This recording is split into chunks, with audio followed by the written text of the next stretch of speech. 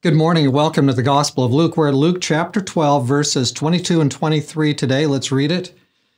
Then he said to his disciples, "Therefore I say to you, do not worry about your life, what you will eat, nor about the body, what you will put on. Life is more than food, and the body is more than clothing."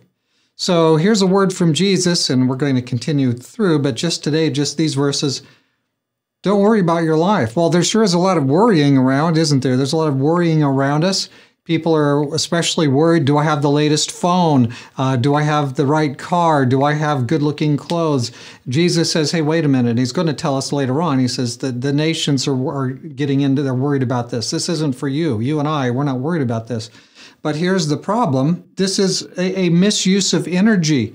God is on our side. He loves us. He wants to give us good things. This is one of my favorite passages that we're going to get these next few days. Here we have this business about don't be carried away with nervousness over this or that. Look, God knows what we need. It's not about the body. Life is more than food. The body is more than clothing. Now, in the world around us, I understand. You and I both understand, right? In a materialistic world without any spiritual pieces, guess what?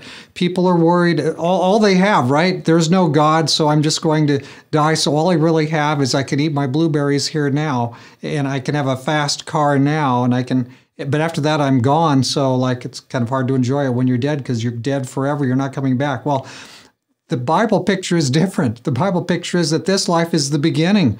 This is not the end. And there we'll face the judgment. If we are on Jesus' side, he'll transform us. We'll be totally forgiven, and he's going to change us so that we're going through on into eternity, and we'll be surrounded by other unselfish people. All of us will be unselfish. This life is the beginning. It's not the end. There is, so to speak, an afterlife. There's a resurrection. And so we are not at the end, we're only at the beginning. But for the materialistic person, everything is all that there is. Got to get your blueberries now. It's now or never. Got to do it now. So the body is not anything more than clothing. The body then is not anything more than the food you eat. But for the Christian, we recognize a totally different worldview, a totally different perspective on life. And so we can rejoice that we are at the very beginning. We don't need to worry about these things. The body is more than clothing. Let's take care of the body. Let's let God help us develop self-control through the body that he's given us.